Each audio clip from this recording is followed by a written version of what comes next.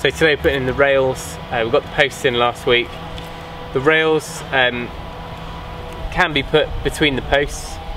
You can kind of have a through mortise, or I could actually notch the front of the posts and sit these into it. But I just think you're gonna expose bare wood that's not treated. So I'm gonna surface fix these on with some long decking screws. And we'll leave the posts along and we'll cut them after we've got the rails all on.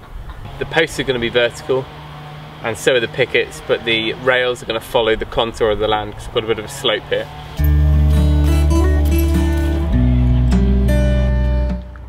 Once I worked out how high I wanted the bottom rail to be, I carried that along so that the gradient of the land and the gradient of that bottom rail carried on all the way down. I wanted about 100mm of picket below the bottom rail, and I think I ended up with 150mm above the top rail.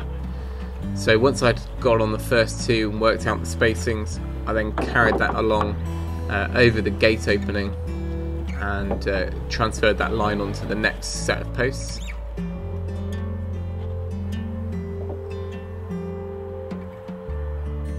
I then used a spacer stick.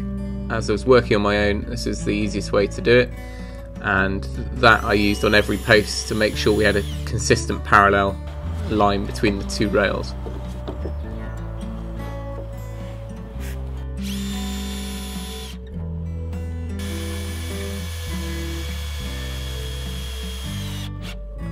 Two long decking screws in each rail worked well.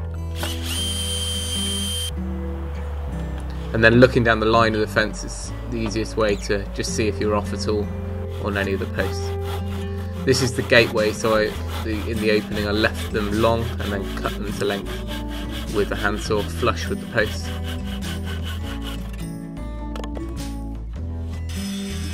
So the fence turns 45 degrees twice, so I cut with a circular saw rather than a mitre saw, but it worked out fine. And then when it got to this bottom stretch, I then straightened it off again and used spirit level to make sure that was nice and level. And there are those 2x6 boards which are going to hold back the soil level when I build it up inside the veg patch.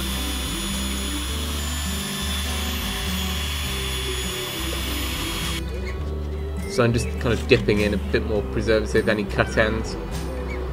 So here's where it turns the corner, but it also drops with the angle of the land. So they were kind of compound mitres, so a little bit more tricky, but after playing around a little bit with some scrap wood, I've got those angles sorted. And again, using that stick just to make sure everything's run parallel all the way around the fence.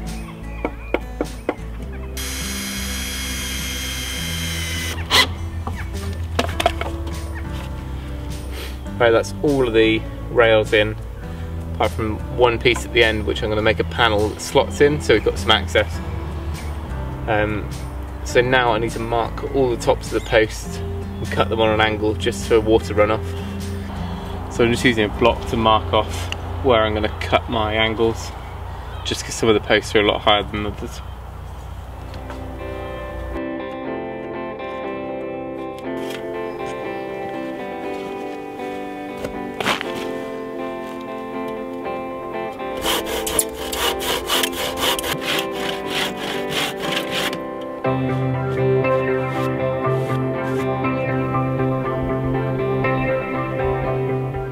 Now this last post has got to be bolted to the wall.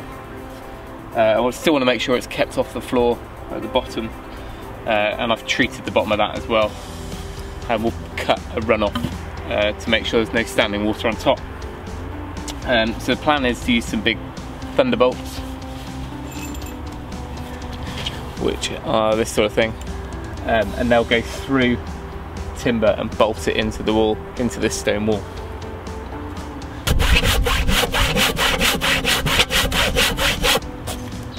So when it came to bolting to the wall, I just needed to position it exactly where I needed it with a spirit level.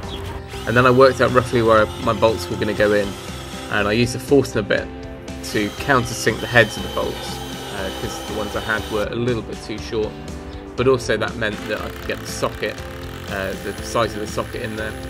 And then I drilled through that with the masonry drill just to get some decent depth of holes.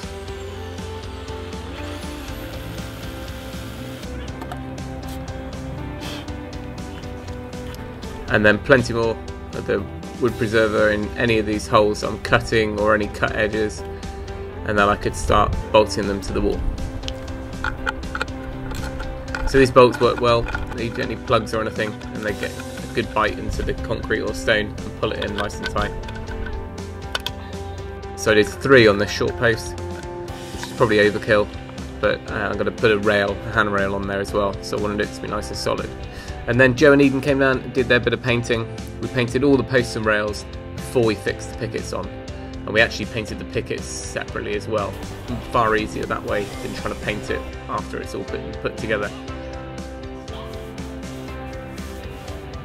So the next video will be up shortly, and that will be placing all the pickets, and that is almost finished now, so I'll get that up shortly, and things are beginning to take shape and looking nice.